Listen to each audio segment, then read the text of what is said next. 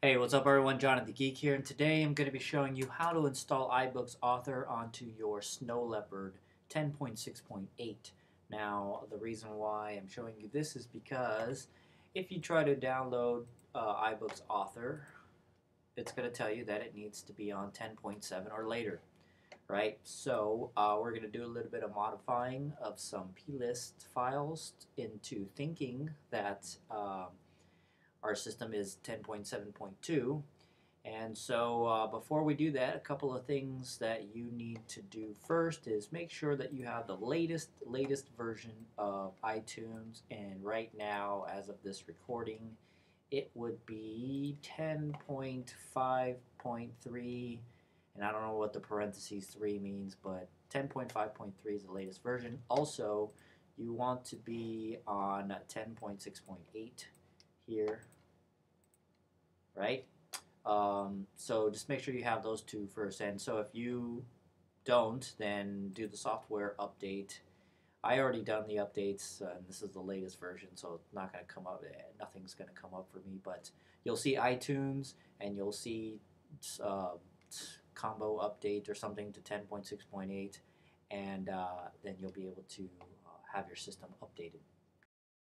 Okay, so now we're going to be editing a file, and I'm going to show you where to find the systemversion.plist. You go to your main hard drive here, and then you're going to go to System, then Library, and then you're going to look for Core Services. And then in Core Services, there's going to be a file down at the bottom, or alphabetical, however you have it laid out. You're going to find systemversion.plist, right? So we're gonna right click and we're gonna hit copy. We're gonna copy it onto the desktop because you can't edit it inside of this folder here.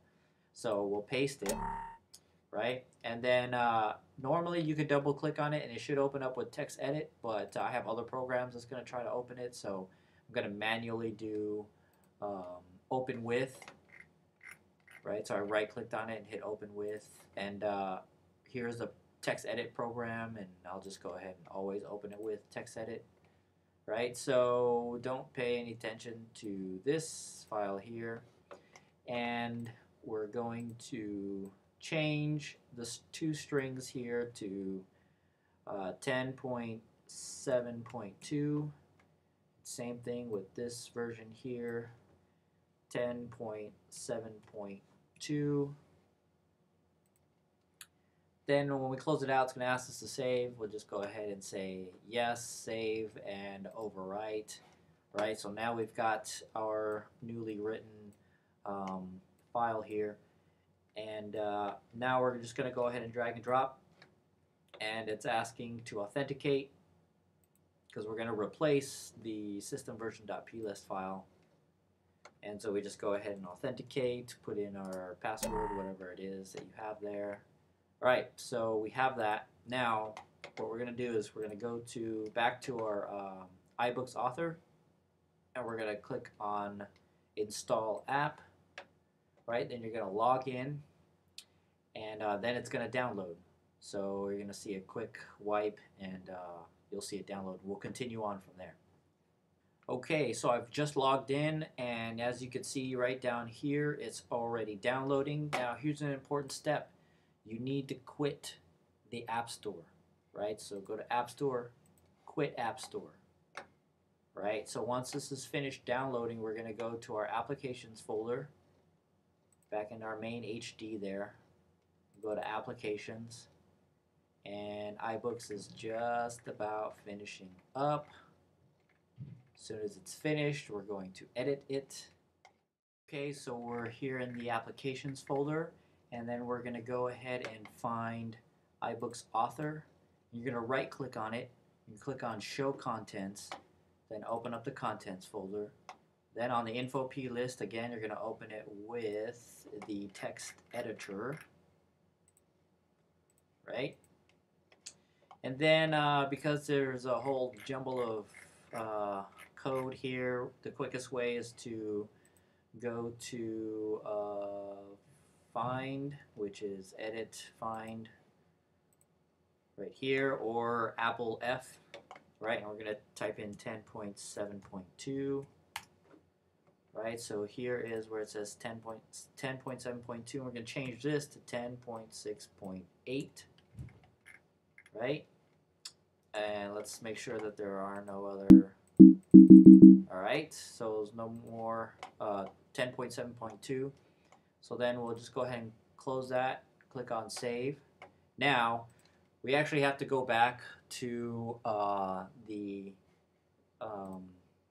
system version on the Mac itself, because remember, our system version still says 10.7.2. So again, back on the main HD, there's you go to the system folder, you go to library, core services, scroll down to systemversion.plist, and then just make a copy of it, copy, paste, open with, text edit, right? And we're going to change this again to 10.6.8. Oops. And this one, 10.6.8. And we'll go ahead and save it. Then we're going to drag and drop again, authenticate again, replace. All right. And now the moment of truth. We're going to open it, and voila, we have iBook's author here.